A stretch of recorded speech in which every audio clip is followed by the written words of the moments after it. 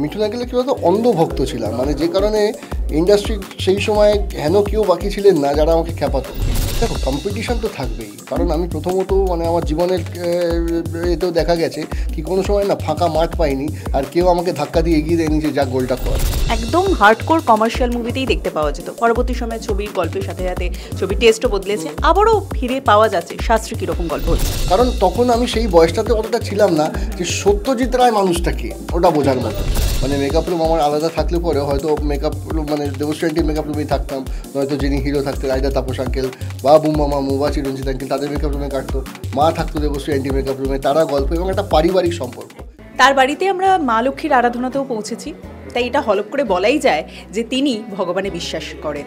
তবে তিনি কি অ্যাস্ট্রোলজিতে বিশ্বাস করেন, সেই প্রশ্নটা ঠিক যেরকম আপনাদের রয়েছে আমাদের মনেও রয়েছে, কারণ তারকাদের জীবনের সম্পর্কে জানার জন্য কিন্তু আগ্রহ সবারই থাকে। আর অভিনেতা সোহম চক্রবর্তীর ক্ষেত্রে সেটা কি, সেটাই জেনে নেব।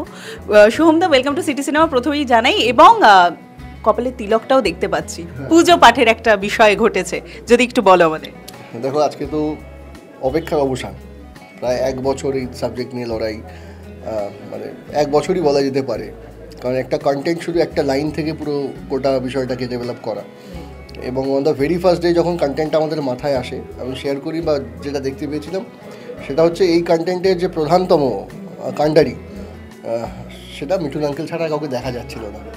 তো আমি যখন মিঠুন আঙ্কেলের সঙ্গে অ্যাপ্রোচ করলাম, মিঠুন আঙ্কেলকে জিজ্ঞাসা করলাম অ্যাপয়েন্টমেন্ট নিয়ে, ওর সঙ্গে কথা বলে, এবং উনি শুনে প্রচণ্ডভাবে উচ্ছ্বসিত হলেন এবং উনি বললেন যে একটু বিশ্বাস করো আমি আমার ক্যারিয়ারে এরকম গল্প শুনিনি, তো পুরো শরীর মে গুদগুদি হয়ে গিয়া। তো এই কথাটা না আমাকে খুব চার্জ আপ করেছিল, খুব মোটিভেট করেছিল যে না তাহলে এই মানুষটা এতগুলো বছর এতগুলো ছবি পার করে সে তার এই খিদেটা এই ছবিটা কাজ করার জন্য এই, তো সুতরাং আমার মনে হয় যে একদম ফুল অন জাস্টিফাইড। তো আমি তখন বললাম যে চলো এবার এটাকে ডেভেলপ করি। তো করে প্রতিকৃত এবং এন্টায়ার আমাদের টিম সবাই মিলে বসে আমরা শাস্ত্রীকে পুরো কনফার্ম করলাম এবং আলটিমেটলি আজকে তার মহরত, আগামীকাল থেকে তার শুটিং শুরু, ঠিক আছে, এখন ফুল অন পুরো। এবং সবথেকে বড় ব্যাপার তুমি ঠিক যেটা বললে যে মিঠুন চক্রবর্তীর অভিনয় জীবনে তিনি যদি বলেন যে এরকম আগে আমি পাইনি, তার মানে বোঝা যাচ্ছে ছবির গল্পটা ঠিক কতটা আলাদা, অনেকটাই আলাদা। মানে এই ধরনের গল্প না 1 বছরের খাটনি, 1 বছরের খাটনি, কারণ কী বলতো মানে ভালো জিনিস পেতে গেলে তো পরিশ্রমটা পেছনে ততটাই করতে হয়, সবুরে মেয়া ফলে।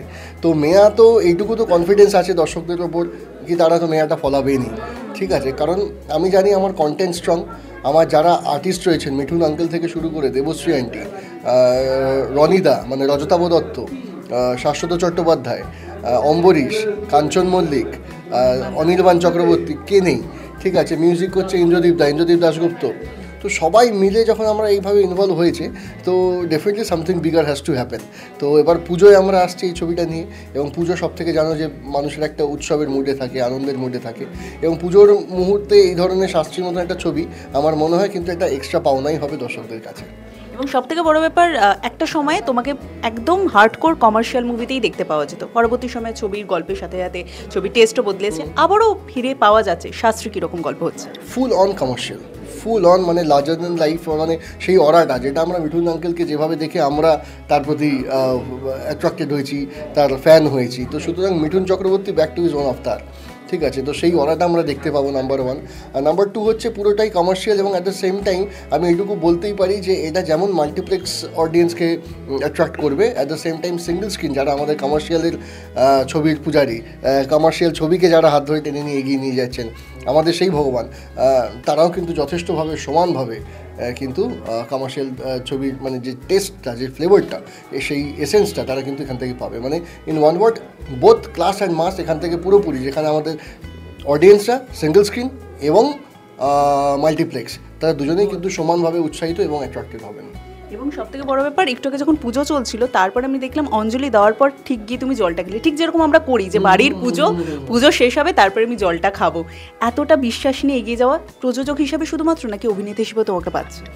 অভিনেতা হিসেবে আছি, ঠিক আছে, অবশ্যই আছি। এবং এই যে দেখতে পাচ্ছ যে এতদিন দেখেছো যেটা যে পুরোটাই ভগবানের ওপর বিশ্বাসী, একদমই তাই, কিন্তু ক্যারেক্টারটা এখানে ঠিক পুরো ভিন্ন, উল্টো। কারণ সেটা হচ্ছে এখানে অ্যাস্ট্রোলজিতে বিশ্বাসই করে না, by profession he is an astrophysicist, এবং প্রত্যেকটা মুহূর্তে প্রত্যেকটা জিনিসও বোঝায় কি না এটা গ্রহ নক্ষত্র কিছু নয়, ইট ইজ পিওর সায়েন্স, এটা মানুষ নিজ কর্মে সে প্রতিষ্ঠা হয়। এবং এই বিশ্বাসের দ্বন্দ্ব যেখানে মিঠুন চক্রবর্তী বিশ্বাস করেন ভগবান আছে, অ্যাস্ট্রোলজি আছে, এবং এই ছেলেটি অ্যাস্ট্রোফিজিসিস্ট হিসেবে বলেন না, এটা কিছু এক্সিস্ট করে না। অ্যান্ড সেটাই হচ্ছে টার্মোয়েল, সেটাই হচ্ছে দুজনের কনফ্লিক্ট, ঠিক আছে। এবং মিঠুন আঙ্কেলের ওপরে পুরো যেটা রয়েছে তার লাইফ, তার চেঞ্জেস, তার জীবনের টার্মোয়েল থেকে শুরু করে মানে সবটাই কিন্তু পুরো একটা অদ্ভুত ড্রামাটিক সিচুয়েশন, প্রত্যেকটা ড্রামাটিক সিনের মধ্যে দিয়ে যাবে। তো আমার মনে হয় এটা বিশ্বাসী, মনে হয় না এটা বিশ্বাস যে অডিয়েন্সে ভালো লাগবে। একটু আগে দেবশ্রীদির সাথে যখন কথা হচ্ছিল তখন দরাজ গলে উনি কিন্তু বলেছেন লক্ষ্মী ছেলে, এবং আমরা জানি বহু ছবিতে একসাথে কাজ করেছে, এবং কোথাও একটা শুনলাম যে তুমি বোধহয় ওনাকে নিয়ে পজিটিভ ছিলে যে হ্যাঁ আমি দেবশ্রীদি মানে দেবশ্রী আন্টির কাছেই থাকবো। হ্যাঁ হ্যাঁ, একদম ছোটোবেলায় সেটা মানে বলা যেতে পারে যে সেকেন্ড ছবি ছিল নয়নমণি, ঠিক আছে। তো তখন সেই সময় থেকে আর কি মানে ওনাদের সংস্পর্শে আসা, ওনাদের সান্নিধ্য পাওয়া, এবং ব্যাক টু ব্যাক বহু বহু বহু ছবি। এবং মানে যখন শুটিংয়ের পরেও যেটা মানে মেকআপ রুম আমার আলাদা থাকলে পরেও হয়তো মেকআপ রুম মানে দেবশ্রী আন্টির মেকআপ রুমেই থাকতাম, নয়তো যিনি হিরো থাকতেন আইদা তাপস আঙ্কেল বা বুম্মা মামু বা চিরঞ্জিত আঙ্কেল তাদের মেকআপ রুমে কাটতো, মা থাকতো দেবশ্রী আন্টির মেকআপ রুমে, তারা গল্প এবং একটা পারিবারিক সম্পর্ক। It is not only professional, মানে সেই ছোটোবেলা 3-3.5 বছর থেকে তিনি দেখছেন আমাদেরকে, তো সেইভাবে একসঙ্গে তাদের আশীর্বাদ নিয়ে বড় হওয়া এবং একটার পর একটা ছবি এরকম করা, তো সবটাই উনি দেখেছেন, সবটাই উনি মানে এতটাই ওতপ্রোতভাবে আমরা জড়িয়ে পারিবারিকভাবে। তো এটা সেই মানুষটা আমার সঙ্গে থাকছেন, এখনও আশীর্বাদের হাত বাড়িয়ে দিয়েছেন, এটাই প্রাপ্তি। এবং দেবশ্রীদি পরপর অনেক ছবিতে না বলেছেন, আমরা জানি উনি খুব চুজ করে কাজ করেন, সেখানে উনি শাস্ত্রীতে হ্যাঁ বলেছেন, এবং তোমার মধ্যে এই বিশ্বাসটা ছিল, ভরসাটা ছিল স্ক্রিপ্টের ওপর এবং নিজের ওপরে যে দেবশ্রীদি হ্যাঁ বলবেন। একদম তাই, কারণ আমার সেই বিশ্বাসটা ছিল, কারণ আমি তো জানি মানুষটা কতটা চুজি, এবং এরকম মাপের অভিনেত্রী পাওয়াটা খুব বিরল।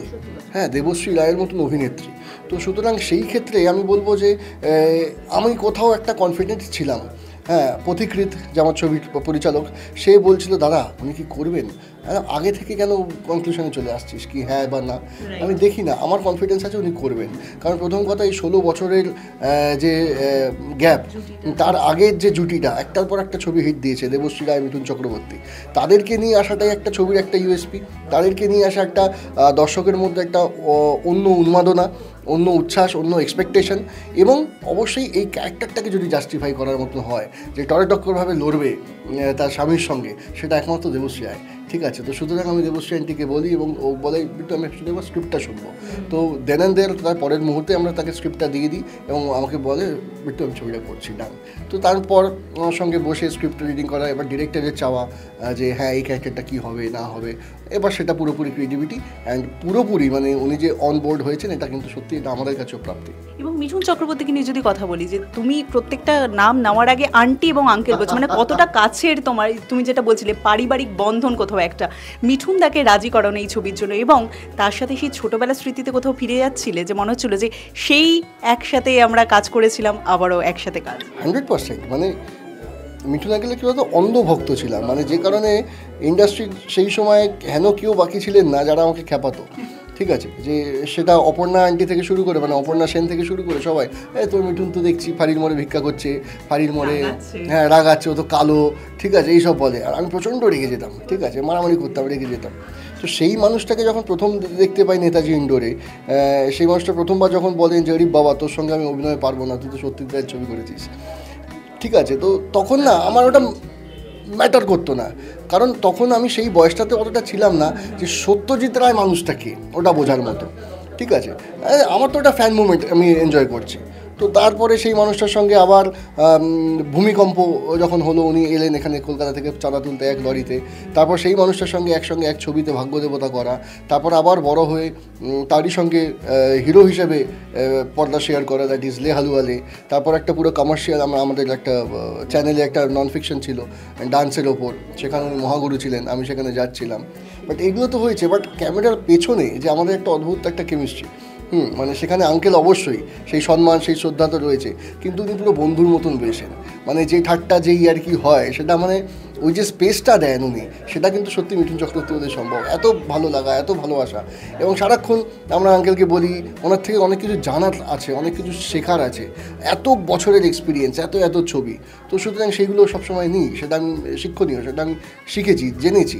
এবং সেই মানুষটা যে আমার ছবিতে যখন প্রথম আমি কনফিডেন্টলি যখন ছবিটা এগোই, গল্পটা আমি যখন ওয়ান লাইন একটা মোটামুটি তৈরি করি, তখন দেখতে পাচ্ছি এটা মিঠুন চক্রবর্তীকেই দেখা যাচ্ছে, তো তারপর তো তোমাকে বললাম যে ওনার কাছে যাওয়া, ওনার বলা, এবং সবটা উনি রাজি। এবং এটা তো আমার কাছে সত্যিই তাই একটা গুজবাম্পস একটা বিষয় যে যেখানে প্রোডাকশন হাউস করছি সেখানে সেই ছেলেটা যে আমি যা তার অন্ধভক্ত ছিলাম সেই মানুষটা তার আশীর্বাদের হাত বাড়িয়ে দিচ্ছে কি আমি তোর ছবিতে আছি।